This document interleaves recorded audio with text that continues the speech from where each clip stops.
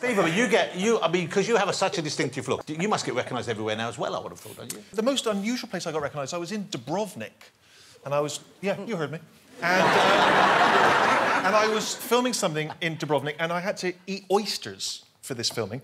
And just before we ate the oysters, someone said to me, you know, if you eat a bad oyster, you'll never eat them again, because the pain is so bad. And I was like, that can't be right. And I ate these oysters, and I'm not joking, about 4 hours later, I was in so much pain, I was curled up in my hotel room, and I was screaming, I will never eat oysters again. And normally, when you've got sort of food poisoning, it comes out, doesn't it? It either comes out there or the... These oysters would not leave. They would not... They were like my parents at Christmas. They would not go. You know what I mean? And I'm in just the worst. Honestly, I've never thought anything like it. And in the end, I said, you have to call an ambulance. Sorry, call a doctor. So they called a doctor, and about 2 in the morning, this doctor comes, and he sort of examines me, and he says, look, the only thing we can do is I'll give you an injection to loosen your stomach muscles. So you were, like, cramping? Because I was cramping up. So he says, yeah, so drop your pyjamas. Like, right. He said, turn around, because I've got to put it in your posterior. So I sort of, you know, I come there, and I'm like that. And he gets this bloody great syringe out, and he's about to put it in, and he goes, are you Stephen Merchant?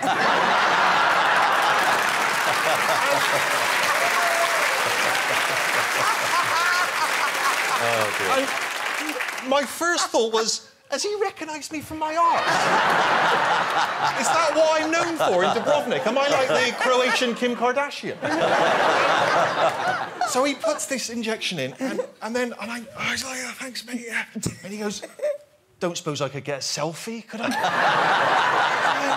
And I was thinking, well, I might have to call him again later, because if it gets worse, I don't want to upset him. So I'm like, yes. I was like, you know, in war films when a guy's been shot in the stomach. And I was like, and I have this photo with him, and he leaves. And I was like, oh.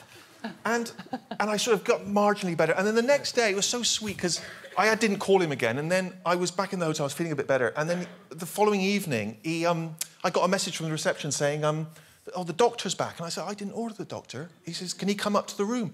And he came up to the room, and he knocked on it, and he said, I'm so sorry, I shouldn't have asked for a picture. That was really rude of me. It was so sweet. He'd come all the way back on his own time to apologise. But he's still got a picture of me with my trousers around me.